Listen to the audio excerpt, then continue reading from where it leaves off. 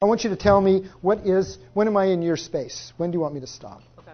Right there. Okay. Traditional American. How about you? Tell me when am I in your space? Now. Okay. Space, if you say, you can't even say in Spanish, you're invading my space. But what happens here if somebody gets in Greece, any of you travel in Greece, or the Middle East, in Arabic they say, I want you so close, I could feel your breath on my face. And where do we go here? Oh, yuck, grosses me out. Get back. Use of space, very, very important. But you don't want, because there are leches in the world too, you don't necessarily need somebody to get near you. You want to be able to protect yourself. Pick up that billboard, use your desk. You don't have to be uncomfortable to deal cross-culturally. You just have to have options.